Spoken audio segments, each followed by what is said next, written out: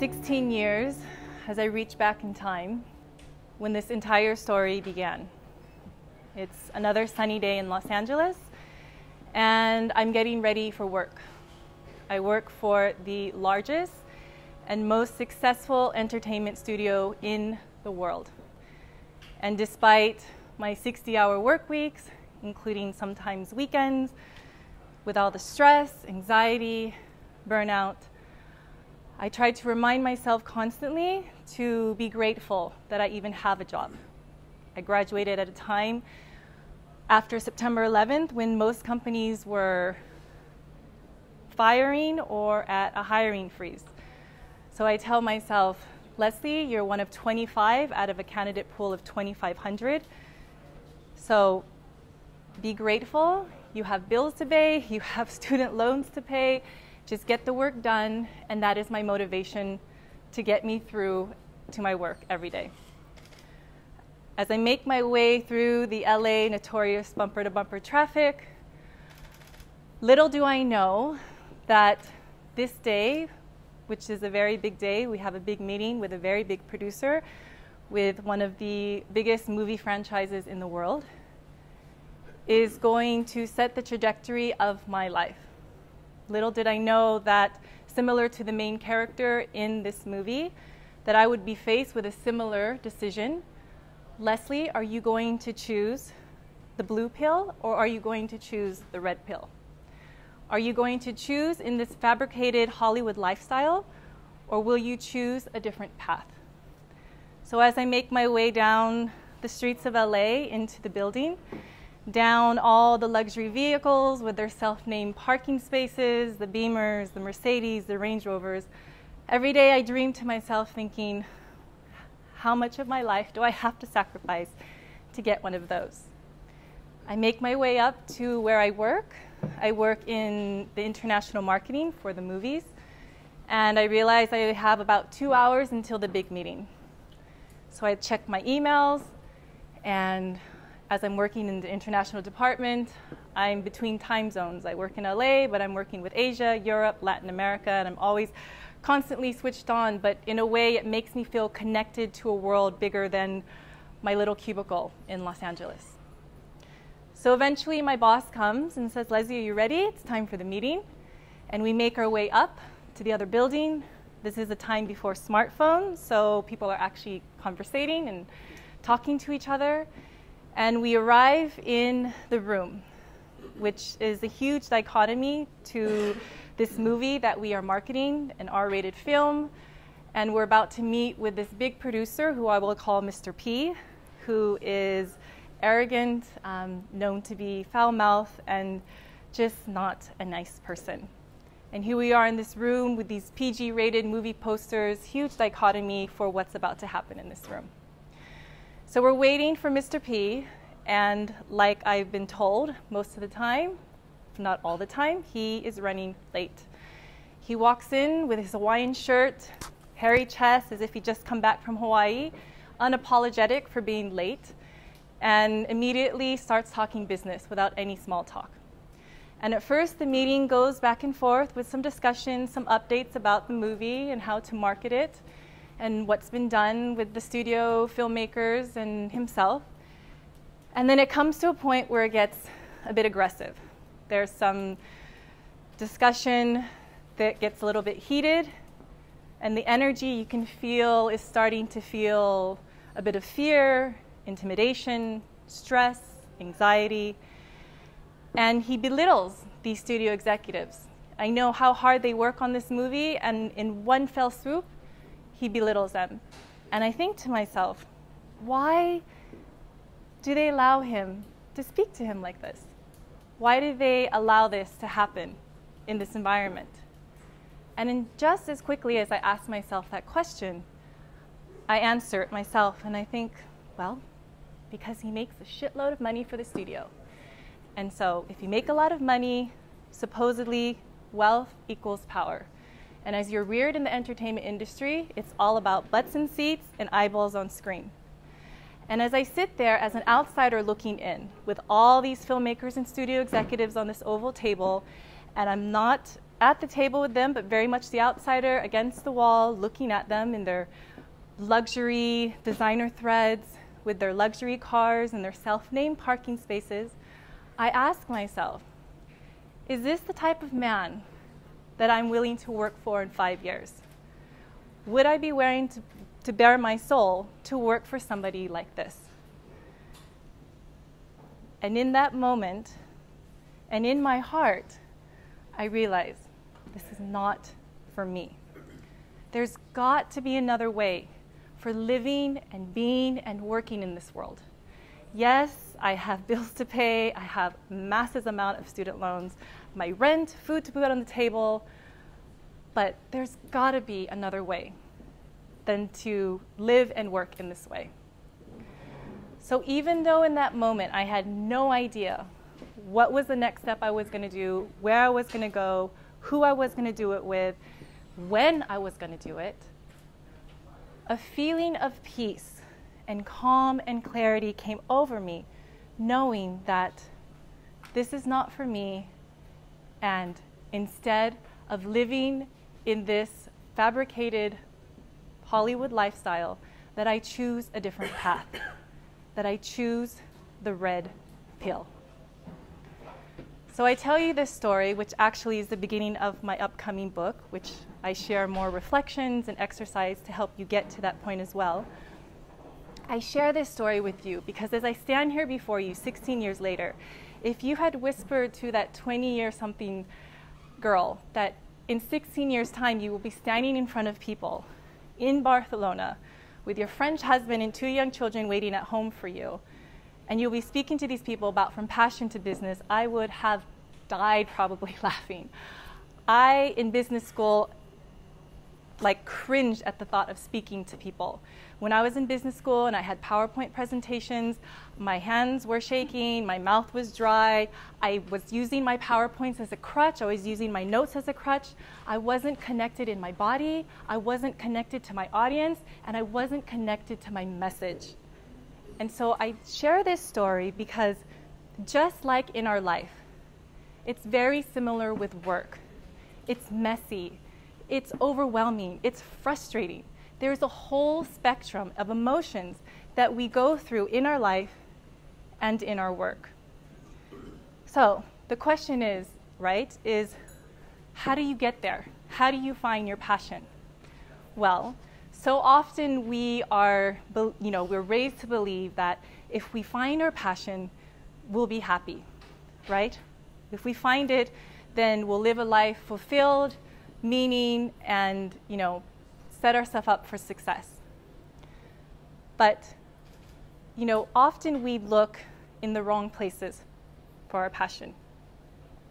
We look either for other people's definition, maybe we take a personality test, we take a career assessment test, maybe we look in the self-help book aisle, or we look back in our childhood and we see what are the things that we enjoyed, what are the things that we loved.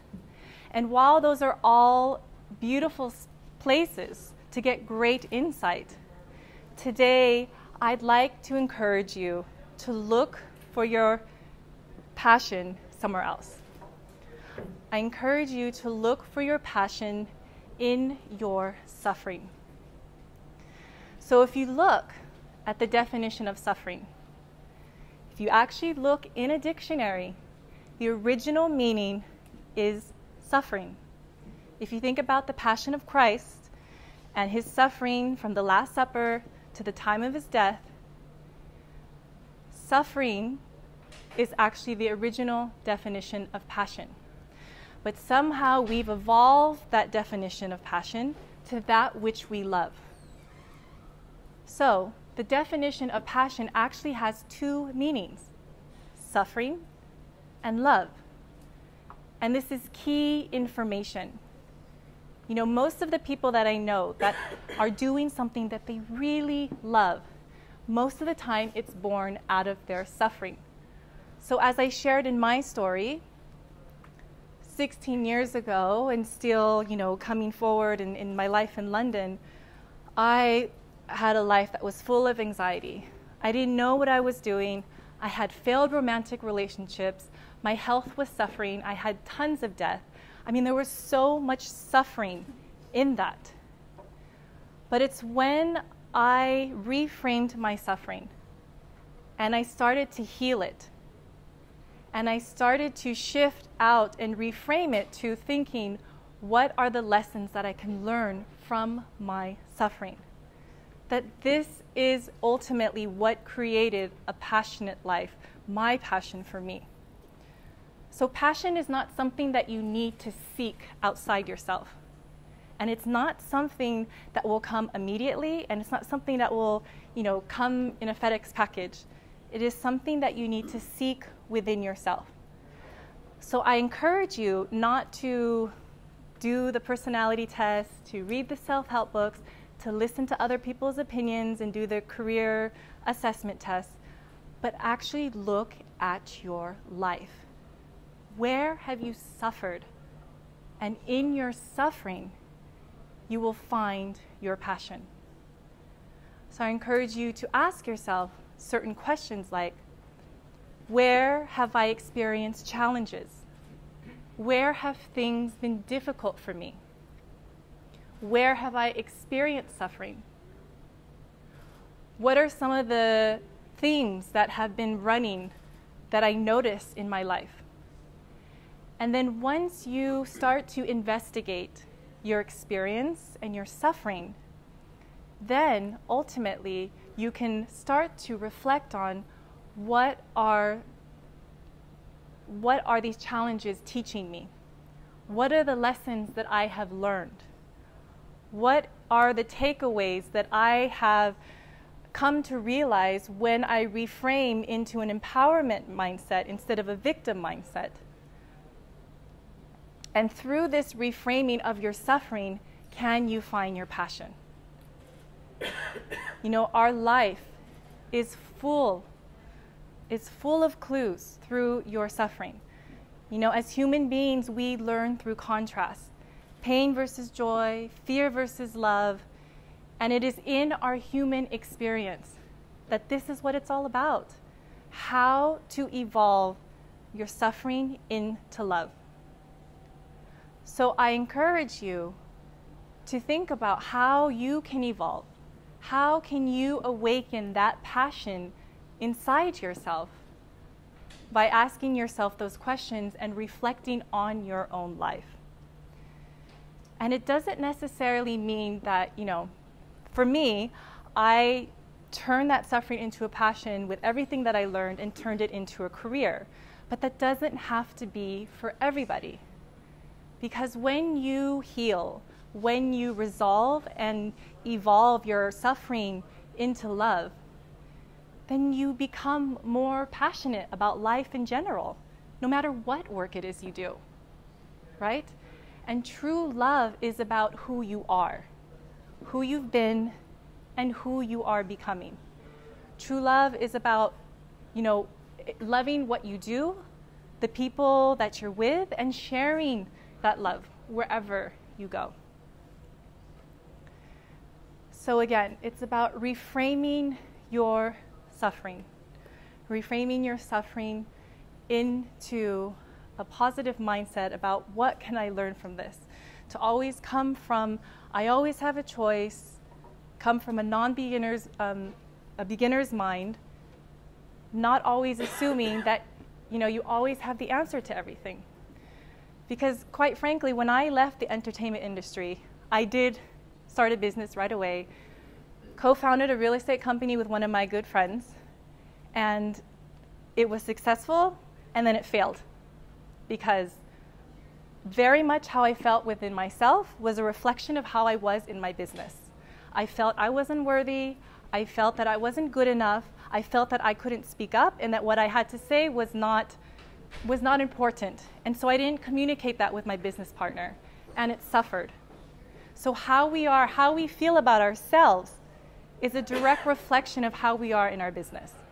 So until we heal that suffering, until we actually become a student of our own life, can we really transform into this love, this passion to business? Is everyone following so far? Okay. So when I moved from LA, never in my wildest dream did I think I'd meet my husband online, which is very taboo back then. This is before Facebook and apps, 13 and a half years ago. Moved to London, and it wasn't until my own suffering that I had the loss of my best friend and my father, that I started to seek healing through my suffering. And I never intended to want to be a speaker and talk about this. I found the peace through practices such as meditation and yoga. I mean, that's how I found it. There's other ways that you can find that, you know, walk in nature, journal. But for me, those were the practices that helped to heal my suffering and transform it into love. And it was through my suffering, living in London, grieving the death of my loved ones, inspired by seeing my father on hospice care, telling my husband finally, okay, yes, let's move to Barcelona. I mean, what's the worst that can happen? We move back. What's the worst that can happen? We enjoy the sun for a couple years. I mean, everything is figure-outable. I mean, if you don't, what I always say and what I was thinking at that moment in Los Angeles is if your fear of not doing something is bigger than your fear of doing it, do it. So my fear of staying in that job, staying in that stifled, non-creative, intimidating environment was much bigger than my fear of leaving. I had no idea what I was going to do, and in fact, it took me about a year after that meeting to actually leave the entertainment industry. I didn't just pick up and leave and say, forget you all, I'm out of here. No, I, planned out like what were the steps I'm going to take, kept myself open to receive opportunities, meeting people, keep my eyes and ears open to, what can possibly, the possibility, basically. And then that's when the opportunity came forward to do this business with my friend. But even though it failed, I never believe that there is accidents in life. I always truly believe that everything we go through, especially through our suffering, is meant to bring us closer to our purpose. And our purpose is through our passion, right? So I encourage you to really just love your human experience. And through your experience, that you may evolve and that you may heal your own suffering and transform it into love, into your life, and into your business. Thank you.